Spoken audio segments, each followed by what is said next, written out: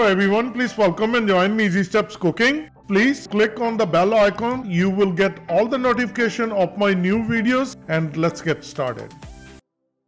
Today I'm going to share with you very tasty and delicious Palak Pakora, and this is going to be totally different way of making Palak Pakora.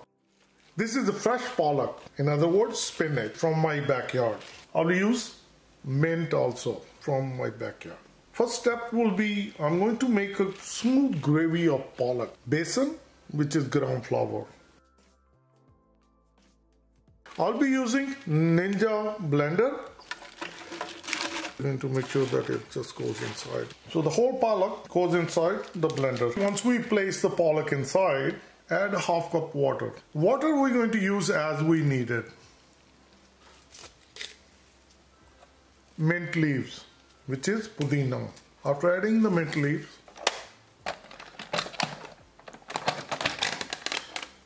place the cover and we'll start it.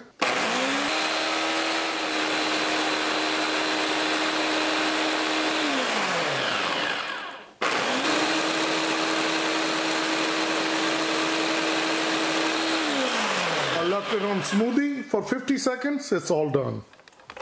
And let me show you. This is how it looks. Nice, smooth, watery spinach gravy. As you see, this is nice, smooth spinach gravy. Add ginger, garlic, green chili paste. I have a posted video on my channel how to make nice smooth paste, so please check it out. Green chili. This is hot green chili. Salt to taste, coriander powder and cumin powder. After adding the spices, mix it. Just combine it. This is good. And now we're going to bring besan. Mix it well.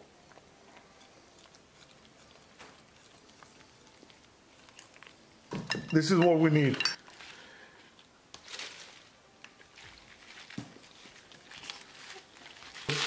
Cut the spinach. We're going to add into the mixture. More Palak going into mixture. Some mint leaves.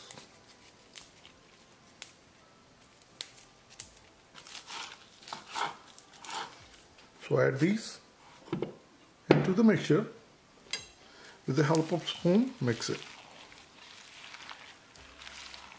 I know you eat Palak Pakora in a traditional way where you prepare the besan batter, then you add Palak. But try this way, you're going to like it. Now we're going to let the mixer sit on a countertop 5 to 10 minutes and we'll start the fryer to heat up the oil. Keep the temperature at 375 degrees Fahrenheit. The fryer is ready, the oil heated up. And now we're going to make our delicious spinach pakora. You can use a spoon or you just drop in like this. So I'll keep adding the same way. With the hand I just dropped in. If you're not comfortable doing that, you always can do this. With the help of spoon, you just put it in like this. So now we're going to wait until it's nicely fried up. As soon as they start cooking, they will start floating. That's the good indication of your pakora is all ready. As you see, the pakora is floating.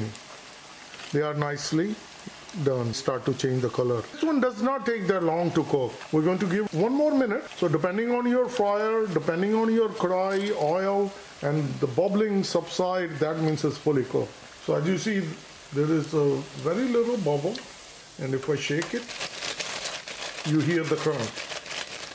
So once oil is drained out, I have a plate ready and we put the paper towel so that extra oil can soak in. And now we're going to prepare the second batch. If you are not used to of doing with the hand, then you always can use with the spoon. And supposingly if you using a spoon and it's just getting stuck, get a second spoon.